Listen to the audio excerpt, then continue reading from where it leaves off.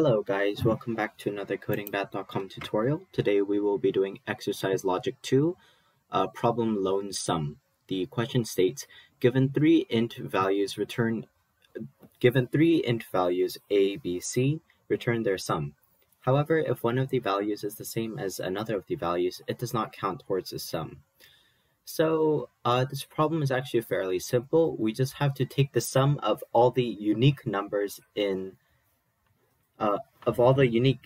given to us. So if we look at the first example, we're given 1, 2, 3. Because they are all unique or different from each other, we can add them all up and add them to the sum. So 1 plus 2 plus 3 will equal 6. Here we're given 3, 2, 3. And if we see 3 is actually repeated twice. So neither of the 3's will be counted towards the sum. So we just add 2 to the sum, and we will get 2. And then finally we're given 3 3's, and because they are all the same, they are all eliminated from counting towards the sum, and because there are no values remaining, the sum will equal 0. So the first thing we want to do is we want to create an integer variable, obviously called sum, that we will be returning.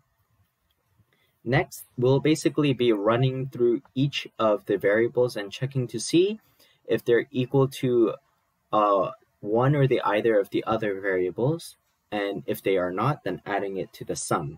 So we'll start with a. So first thing we want to do is check to see if a is equal to b or c, and if not, we'll add it to the sum. So if a is not equal to b, and we don't want or, we want and a is not equal to c, then we will add a to the sum. And we basically repeat the same process for b and c. So if b is not equal to a and b is not equal to c, then we add b to the sum. Finally, if c is not equal to a and c is not equal to b, then we add c to the sum. Finally, we just return the sum, and then we will get all correct.